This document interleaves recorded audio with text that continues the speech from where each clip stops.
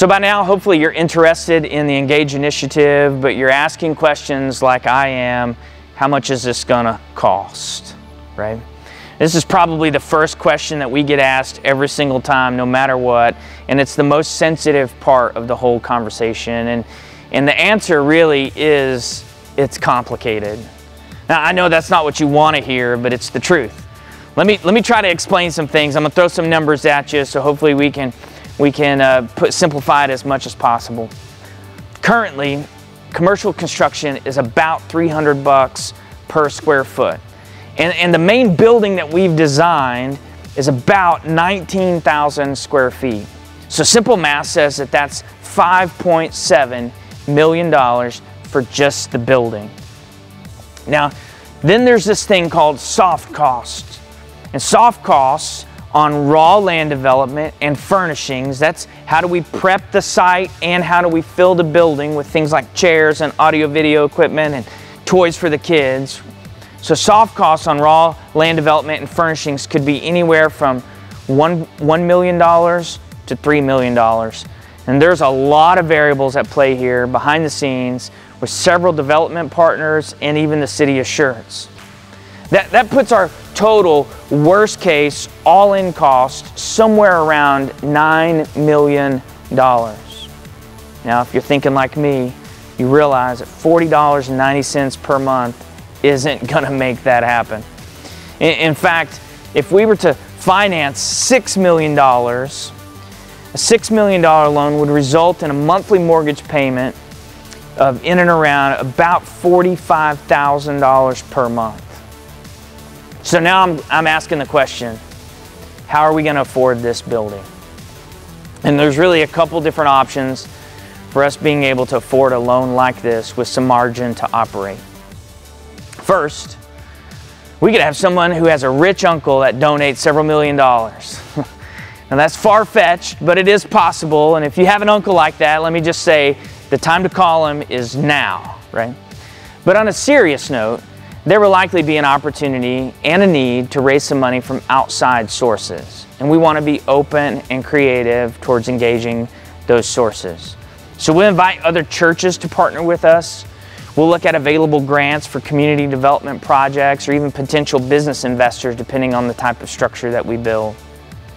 The second thing we can do is, the second option to how are we going to afford this is just to simply raise the money ourselves.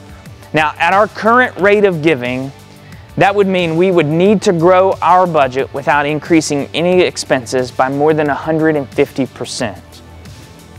That would mean for impact, that would mean our total donations for the whole year would need to be somewhere in and around $900,000. And just for reference, in 2023, our total annual giving receipts totaled right at $400,000. So we'd need to more than double that, plus some, in order to afford it ourselves. Now, because of the value of our land, we won't be required to make a hefty down payment on a loan like this. We just have to show that we can make a $45,000 per month payment. So as previously stated, $40.90 a month is just simply a baby step. It's a baby step in that direction, and the more people that we can get engaged, the better. Now, this is a possibility to do it all on our own, but it's going to take a little while to get that done. The third option is that we consider some more unconventional building plans that might allow for some alternative income streams and some lower cost ratios. Now, this option is very doable, would likely be the fastest way to a building for us, but it would be almost like putting phase 2 of our master plan into a phase 1 space. So our worship space would be a lot smaller. We'd probably be in multiple services from the beginning.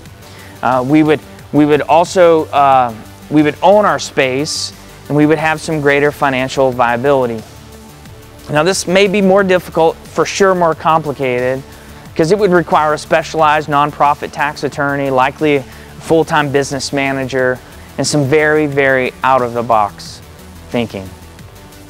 So likely the solution, the answer to the question, how are we going to afford a building like this, is something like D, all of the above. Will we look for outside partners? Yes. Now, it may not be a rich uncle, although we're not ruling it out. But we will look for people, for businesses and organizations that see what God is doing here at Impact Church and they want to be a part of it. Now, to do it ourselves, we will just simply have to grow. It's simple math, simple truth. We need to be a church that makes an eternal impact on our community, not just one who has a fancy country club-like facility. So if we were to double the size of our church, we would see giving and engagement that would follow. And then with an intent and a desire to engage our community, we've looked at plans that would meet some of the needs, some of the light commercial needs of our immediate community, and provide some space for people to interact, to hang out, and to enjoy God's creation in our community. So no matter which direction we end up taking, we don't want to take a step without God. God will open these doors, God will make provisions, He will guide His people. We just simply have to be obedient to follow His lead, no matter what it looks like for us. And as we get down the path a little bit, we'll come to a point of decision regarding our first building phase, what we want to put first and what we want to put second. And when we get there, you have my word that we'll get everyone together, we'll lay out all the plans, we'll pray together, we'll discuss things, and we'll make a decision together on the right first steps for Impact Church.